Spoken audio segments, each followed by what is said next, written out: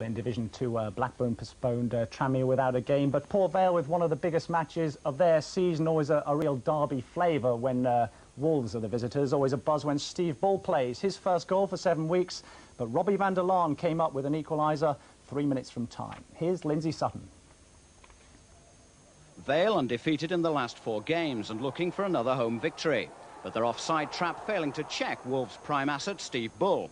And with keeper Mark Grew totally exposed, the England forward slotted home with ease. That's why he's worth £2 million and much fancied by Manchester City.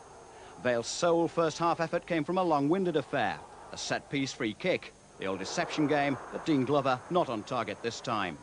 In truth, it was nearly all Wolves, with Bull always in the thick of it, fearless in attack, but Mark Grew well aware of the danger. Again, Grew was under pressure. A Paul Burt shot taking a deflection off Mountfield, stretching the keeper one more time.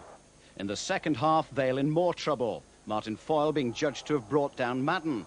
Hotly disputed, but the referee quite adamant. Up stepped Paul Cook to take the spot kick, but Grew was the hero, keeping Vale in with a chance. And again, Vale trying to use the well-worked set-piece to effect.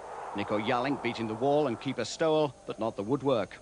Then, with 3 minutes to go, Vale's reward. Robin van der Laan eventually sliding home his 5th of the season. Perhaps not the classiest of goals, but grabbing a vital 9th draw of the season for Vale. Yeah, it's a good point, but Port Vale don't really figure at the top of Division 2. Blackburn, who were washed out, stayed top. Cambridge play tomorrow against Southend. The weather really catching up with the leaders in Division 2.